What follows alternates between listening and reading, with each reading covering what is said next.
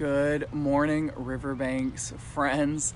This is Mila, your Conservation Communications Manager, and this morning for Z Learning, I have to say we're off to a pretty tranquil start. It's nice and quiet, very peaceful here at Riverbanks this morning. It's a beautiful day, and I'm joined by a couple of Australian friends, one who is right behind me this morning. I want to introduce you to some of our residents. Oh, before she hops away, hopefully some of you caught that quick. That was Penelope, our red kangaroo right here at Riverbanks Zoo. But those of you who are tuning in this morning, I am hanging out this morning inside Kangaroo Walkabout. And this morning you get to be a little part of our morning routine for our kangaroo and wallabies right here at Riverbanks. Now, those of you who are just tuning in, I encourage you to send in those questions about all sorts of marsupials. We're going to be talking a lot about our macropods, which are our largest marsupials, our kangaroos and our wallabies. But those of you who are just tuning in, I have a quick question for all of you before I introduce some of our animal residents. What is a marsupial? Comment below. I want to hear what you have to say. What makes a marsupial a marsupial? And those of you who are really savvy on your animal knowledge, which I know most of you are, I want you to type in some marsupials that you can think of off the top of your head. Maybe that live at Riverbanks, or maybe that live in your backyard, or live around other parts of the world as well. I want you to go ahead and comment in what is a marsupial, what makes a marsupial a marsupial. Jill, it looks like you're our first one to chime in. Mama keeps a baby in a pouch. You are spot on. Absolutely. That is definitely a criteria of being a marsupial. Amanda, how high do kangaroos jump is what Briggs is wondering this morning. Briggs, red kangaroos can jump about 6 feet straight up in the air with a big old leap. In fact, if you check out our caption this morning, that is what our Z Learning activity is all about this morning. We're gonna go ahead and feature kind of a jumping contest of sort this morning. Thanks everybody for tuning in. Koalas are another great example of marsupials, Beverly. And you're right, Raylan, they do carry their children in their pouch. So without further ado, we're gonna go ahead and kind of walk around a little bit. We're gonna check out to see where our animal residents are this morning here in Kangaroo Walkabout.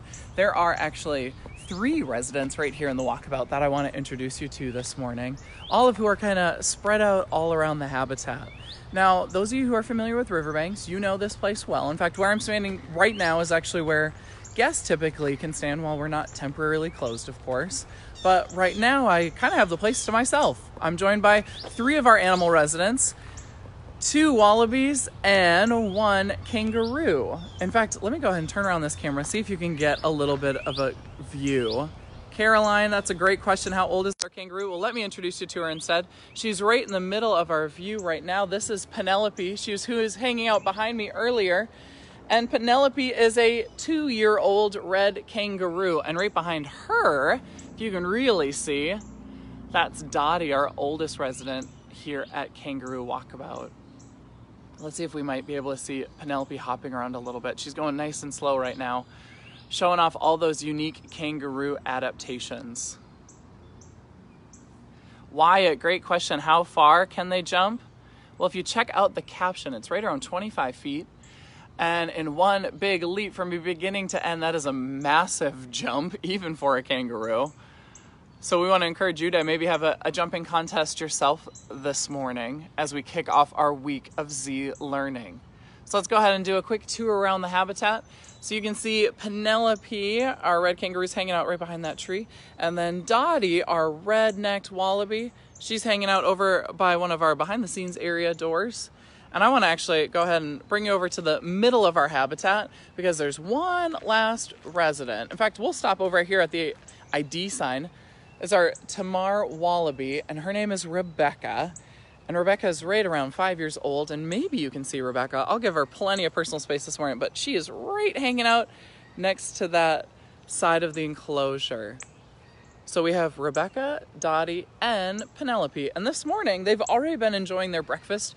Our animal care staff came out onto habitat. They gave them their grains, their fresh produce. Those of you who are just tuning in, we're checking out what our kangaroos and wallabies are eating this morning. Looks like we have a little bit of corn still left. That's one of their favorite snacks. Carrots, and then lettuce, of course, too. But you also might notice around the habitat, there's lots of little sticks stuck into the ground. Our keepers came out this morning and gave out our kangaroos and wallaby some of their favorite snacks, which are fresh browse. They love to chew on all those fresh leaves, even during our temporary closure. But there is one last special thing that we're going to do. I want to give you another quick view, those of you who are just tuning in. Let's go peek at our other 2 residents over here for a total of 3. Once again, that is Penelope over here, a red kangaroo, and then Dottie, our red-necked wallaby. Now you might be wondering, kangaroos and wallabies, are they the same animals? Are they babies of one another? It's a great question. We hear it all the time here at Riverbanks. Everyone always assumes the little ones are always the baby, but we all have 3 full-grown animals, and kangaroos and wallabies are actually 2 different types of marsupials. So they're very closely related. They look very similar, but they're actually different types of animals. Great questions, everybody. I hope to get to as many as I possibly can, but you all are sending them in so fast. Hopefully, Jackson, you caught that quick mention that I had about the difference between kangaroos and wallabies. They are different types of animals, but they are part of the same family. But probably the biggest, easiest difference between the 2 that you'll notice right off, kangaroos are going to be much larger and wallabies are typically much smaller. Balin, age 7, how old do kangaroos live? Well, Miss Penelope is our youngest resident here at Kangaroo Walkabout. She's only 2 years old, so she has plenty of life still to live. Typically, median life expectancy is anywhere between 7 and 20 years old, depending on those species, since they all are so very different. Emily, great question. Where is their habitat in the wild? Well, kangaroos and wallabies are only found in Australia. In fact, let's go ahead and come on over here to one of our other ID graphics, and we'll show you on the map where all these animals live. So if you're looking at a big old map of the world, you can see this is where we live right here in sunny South Carolina. Their native home is going to be in Australia, in that southern hemisphere. Redneck wallabies would be found in that red section. Great question. I'm glad you all are asking. But without further ado, our keepers, before they went off to go take care of some other animal residents this morning, they left us a bucket full of special snacks. In fact, this morning they're getting some special enrichment, our kangaroo and wallabies. It looks like we have some Kong toys, some balls, all covered with, yes, you guessed it, peanut butter. Too many animals to count all around Riverbanks love the snack of peanut butter. Now, it's not a regular part of their diet. They're not getting it every single day. So this is definitely a very special bonus. So with your help this morning, all 700 of you, I want to go ahead and take out all these different enrichment items covered in peanut butter. And I think we should go ahead and spread them around the habitat. Those of you who are just joining in, we're here at Kangaroo Walkabout, about to spread out some special treats, some special enrichment this morning. So let's go ahead and find some good spots to hide them. This one's pretty good spot. It's right next to a container that already has some food for them this morning.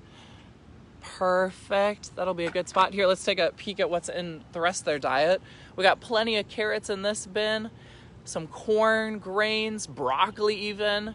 They're eating some pretty healthy meals. Hopefully y'all are eating some pretty healthy meals too. Megan, great question. How do kangaroos defend themselves? Well, kangaroos have a very, very powerful leg system. Both of their legs are extremely powerful, obviously for locomotion, getting around in their habitat, but they can also use it to kick and defend themselves as well. Here, let's go ahead and bring this one over a little closer to Ms. Rebecca. You can see her over there on the back fence line. We're going to go ahead and set this Kong right there for her. That way, if she decides to want to have any of our peanut butter this morning, she's more than welcome to it. But they will use their legs to kick, but they can also use their hands as well. Their hands are very strong and actually have claws on them too. Let's see, we have 2 more items here. Let's go ahead and place this one. Still a little bit peanut butter left on that one right there. And then I think this yellow one needs to head over closer to our kangaroo and wallaby friends over here. Let's go ahead and bring it all the way over to this direction. Anna Claire, great question. Do kangaroos really box? Well, that's a great one. I'm glad you asked because it definitely looks like they box when all actuality they're more grabbing and using their claws as defense if they need to. There's our enrichment item with our kangaroo and our wallaby right behind them. Y'all are sending in fantastic questions. I'm glad y'all are tuning in this morning. Right here at Kangaroo Walkabout. Melissa, I just caught your question of how fast can they go? Well, red kangaroos have been known to clock in right around 35 miles per hour, which is a pretty amazing feat, given the fact that they're doing it with 2 legs. Not 4 like other animals. They are truly hopping on both of those legs, and they'll use that big, long, thick tail to use as balance to help locomote and get them going as fast as they possibly can at about 35 miles per hour. Jessica was wondering, do they like treats? Well, we'll have to wait and see. All of those different enrichment items are covered in peanut butter this morning, so we'll have to see if they're interested in snacking on them. It looks like Penelope is starting to make her way around the rest of the habitat.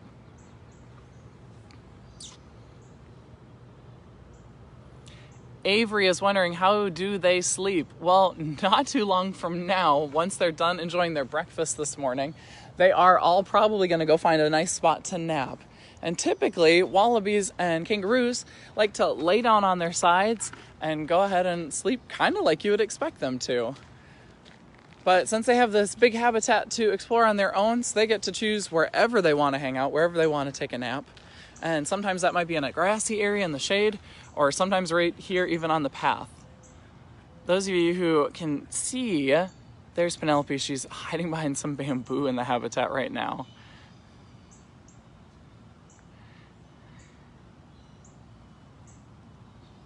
Ryan was wondering, are either the kangaroos or wallabies a part of an AZA SSP at our zoo?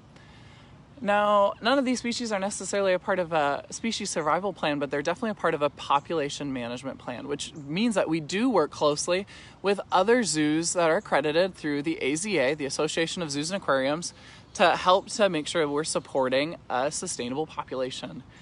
Now, specifically with this habitat, we can care for more individuals. In fact, we're working closely with other institutions around the country to see if we can help rehome and add to our kangaroo and wallaby mob right here at Riverbanks. There you can go. You can get a better view there of Penelope.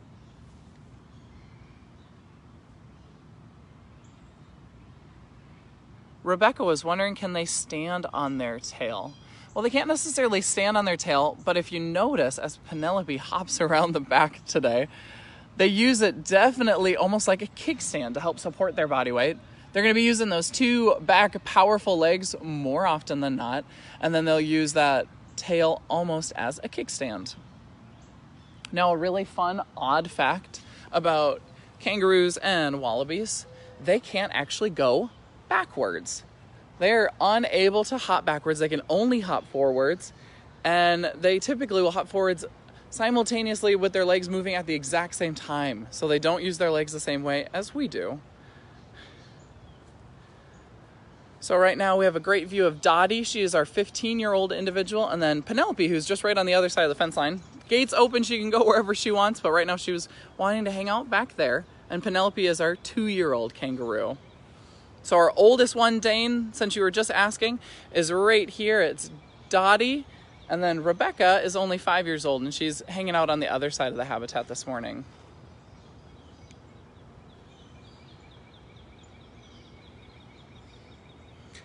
Avery, I am so glad that you asked, how high do kangaroos jump? That is a perfect segue into our Z-Learning activity this morning. We want to encourage all of you this morning to see how high, or how far I should say, you can jump. We want to see that you have a little bit of a jumping competition at your own home. Maybe it's in your driveway, or maybe it's on the sidewalk in front of your house. But we want you to maybe take a little bit of chalk, measure it out, see how far you can jump, and truly see who has the most kangaroo-like jump out of your family. Now, I'll be really surprised if any of you can jump nearly as far as a kangaroo, but give it your best go. It's a great little exercise this morning, especially during our temporary closure, to see how much you can be like a kangaroo or a wallaby. I just saw a question come through too. Do kangaroos live in groups? They do. In fact, groups of kangaroos are called mobs, M-O-B, and they live in big mob groups. Looks like this morning Rebecca was wanting to kind of come a little closer. She's moving over this way.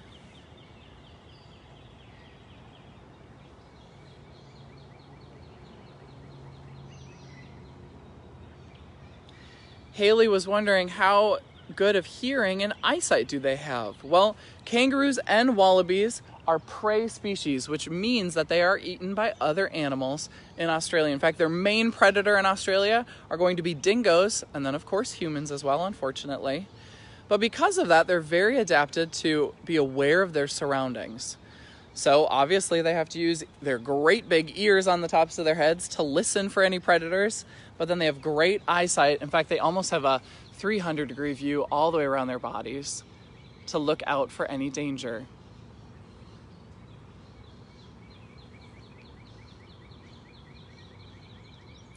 Alexis just commented on how big do kangaroos get? Now, Penelope is right around adult size, right at 2 years old. But being a female kangaroo, she's not nearly as large as the males can develop to be. So the largest species of kangaroos are red kangaroos, which is the type that she is. And an adult male can weigh up to 200 pounds. It's a pretty big animal, if you ask me. So I don't mind that Penelope's a little on the smaller side since we're sharing space this morning.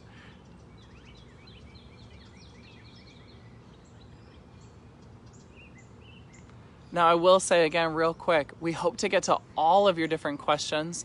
If not live, we'll jump on our comments later on today and comment back with all your great Z-Learning questions. We love that y'all are tuning in, all 600 of you. And we hope that you're learning new things with these Z-Learning adventures. I will say though, our kangaroos and wallabies are not going to be our only Australian friends that we visit this week. In fact, we're starting out the week here on Monday in Kangaroo Walkabout, and then we plan on wrapping up our Z-Learning adventures this week on Friday, hanging out with our koalas. So those of you who love some marsupials and can't get enough of your down under friends, we encourage you to tune in all week long, but especially on Friday, for when we get to focus all on koalas.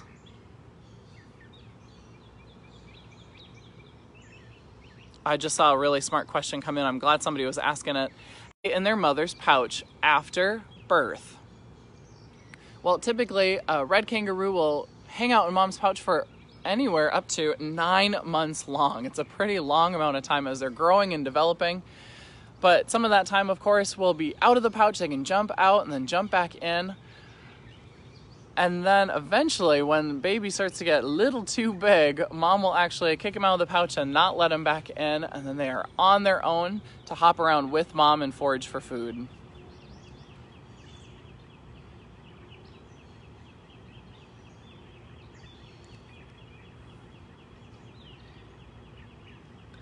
All of you who are wondering how far a kangaroo can jump, I encourage you to check out those comments this morning.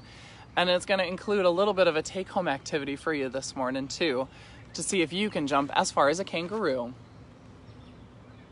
We're getting a great view right here of Ms. Dottie, who's hopping around right now. She's heading over towards the barn, it looks like. Dottie is a red-necked wallaby, which are one of our largest types of wallabies, not nearly as big as the kangaroos.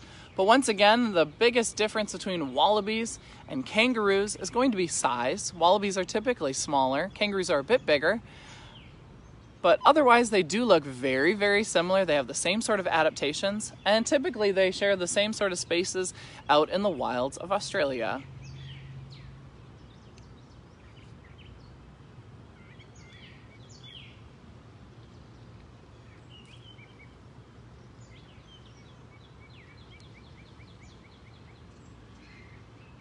Looks like she's pausing, hanging out with us. This morning, I will say, Dottie, right before we jumped on live, she was hopping around the entire habitat looking for all that yummy browse.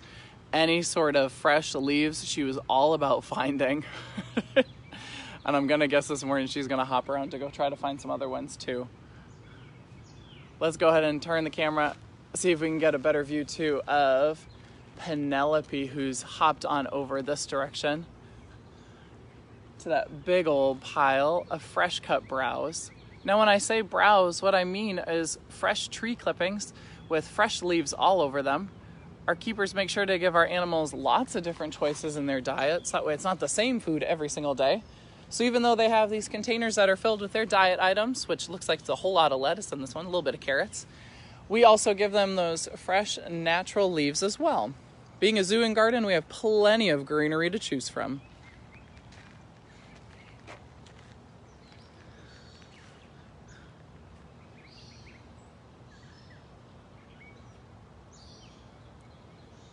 Alexandra was wondering, are they affectionate with humans or do they typically keep their distance? Our individual kangaroo and wallabies like to have a little bit of personal space, which obviously we're giving them plenty of this morning as they enjoy their breakfast. But it all depends on individuals. Each of our animal residents that we care for have their own personalities and their own preferences. Some like to hang out closer near their keepers or their caretakers, and others prefer to have a little bit more of a space bubble. And obviously we take care of our animals all on an individual basis, making sure that they are well cared for and that we provide them what their personalities prefer.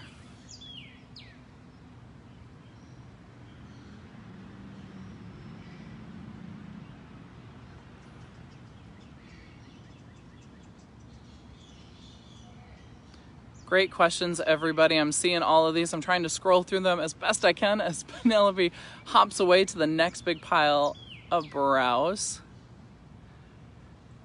Nico, age 5, was wondering, do the wallabies talk to each other?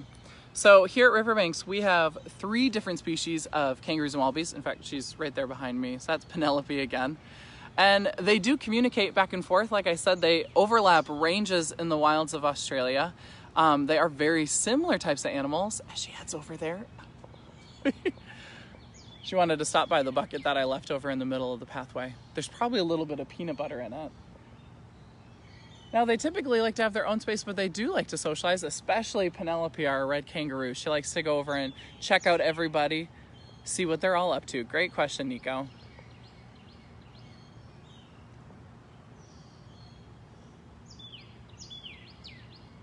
Balin was wondering, do they live in hot weather? Absolutely.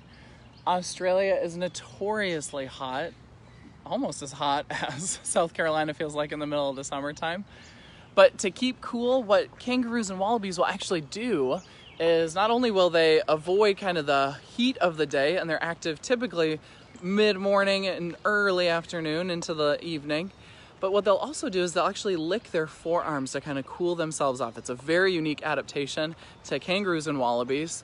But right now it is a beautiful day here in South Carolina and they don't have to worry about trying to stay cool whatsoever. But let's go ahead and turn that camera around one more time to see where our kangaroo and wallaby friends are hanging out this morning.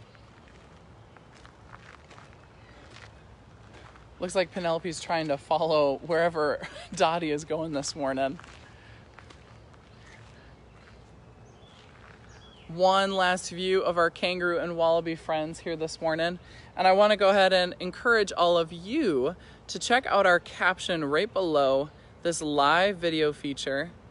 And I want you to go ahead and challenge yourselves to a jumping competition this morning. Our Z learning activities are all about learning new things, trying new activities, maybe going a little out of your comfort zone. And today we want you to stretch your legs just like a kangaroo or wallaby would and see how far you can jump.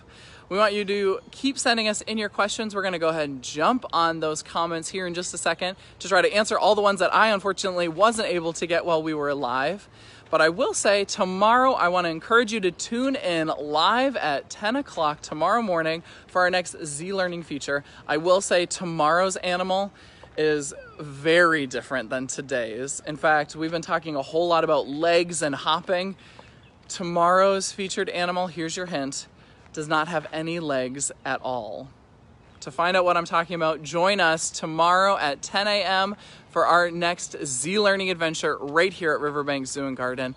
Thank you all so much for joining in this morning, and we'll join you on another wild adventure soon. Talk to you later.